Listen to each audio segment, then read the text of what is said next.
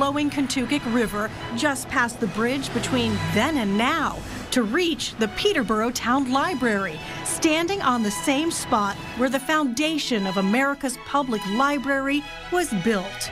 No membership dues, free and open to everyone. We are the first free, tax-supported public library in the nation. In all of America. True. Founded in 1833, but with no building for the books, people checked out the latest literature from the general store. Tell me about the catalog people would get once a year, because that's cool. Yeah, so they would actually print a catalog, and that's probably where card catalog, maybe originates. Each family would receive an annual inventory of books. By 1893, they built the library to house them. This is the original quiet room then and now. Brick and metal still holding strong, that familiar fireplace, the same portraits above it. But this is not your 1800s library anymore.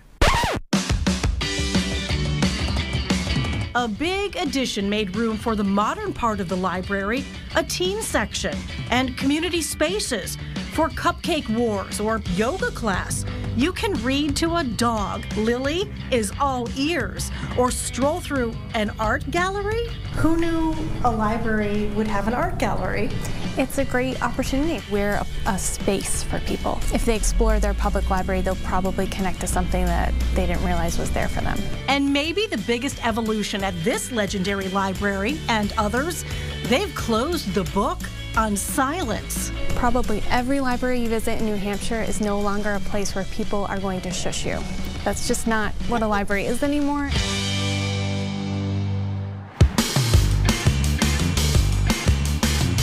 We're putting that to the decibel test at the Merrimack Public Library, where, yes, the librarians will jam with you.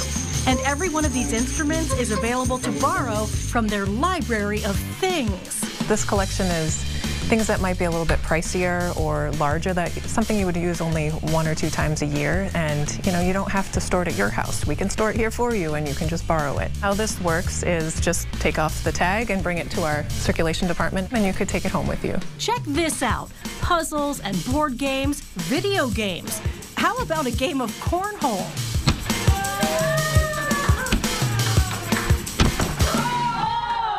You can pick a projector, radon detector, soil inspector. Maybe you want to be a precious metal collector. You can sign out a karaoke machine, cake pans in every conceivable holiday shape.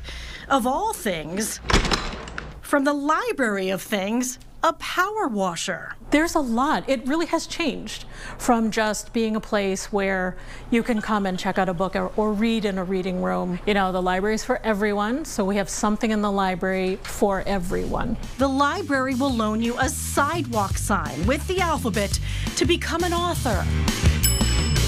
Or give night vision goggles a try. They even have an indoor drone that's now been flown inside the library. If someone's looking for something, we would love for them to think of the library first.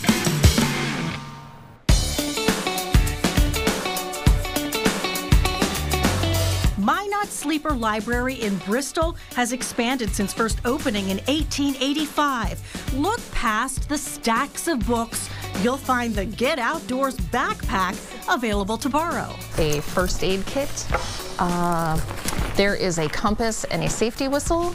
And one of the most important things, 2 mosquito nets, a guide to the White Mountains, along with a pass to the New Hampshire State Parks. For stargazing, the New Hampshire Astronomical Society stocks many libraries with telescopes. Put it on a picnic table or on the hood of your car. Everybody can have access to those things. It really makes it so much more inclusive.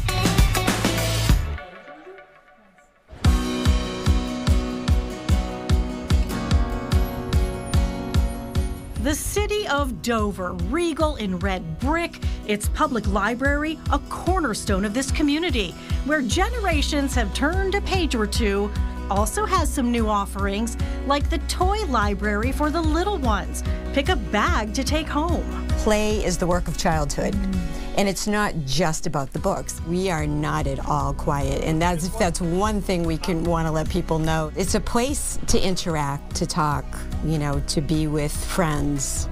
And it gets loud, and that's okay. Or say hi to a big blue library bear. So Blueberry was painted by New Hampshire artist Tommy DePaula, and he is our mascot for the children's room.